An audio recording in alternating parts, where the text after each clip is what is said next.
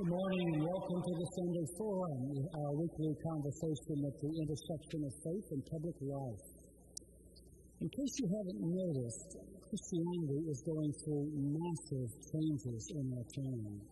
With burgeoning growing like crazy in some parts of the world, it's shrinking and struggling in other parts of the world, such as our part of the world, and certainly in the European part of the world. Something big is happening in the whole story of Christian faith. No one has been more insightful and thoughtful about that than our guest today, Butler, who's been looking at this and thinking about it and writing about it for at least a couple of decades now. When you get to talking about the Middle Ages, I think you used Cathedral in the title of one of those. It caught my attention. You're talking about the similarities between modern people and the people of the Middle Ages. Say something about that. Yeah, oftentimes today, if you hear people talking about, the church exists in a situation that is just like another situation historically, folks will usually say we're just like the early church, meaning our world is more pluralistic, that there's more need for the practice of hospitality. There's all kinds of ways you can make parallels between us and the first 5 centuries of Christianity. But I'd never actually heard anybody say we were more like the Middle Ages. And so I just thought I'd try it out and see how people would respond. But there's a couple aspects of the case that I make there.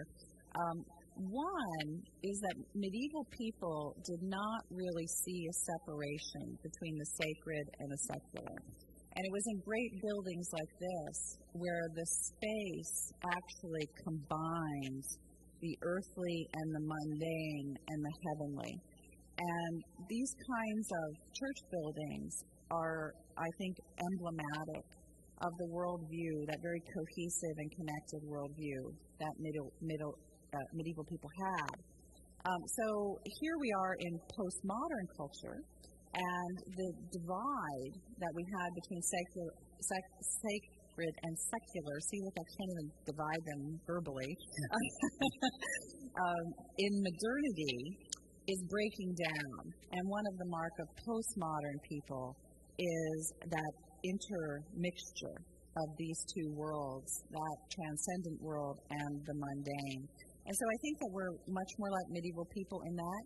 And the other thing that makes us a bit more like medieval people is that medieval people, and I love looking around here, I always do, medieval people told their stories in pictures, in these windows where light comes through, and you can read the story in light and image.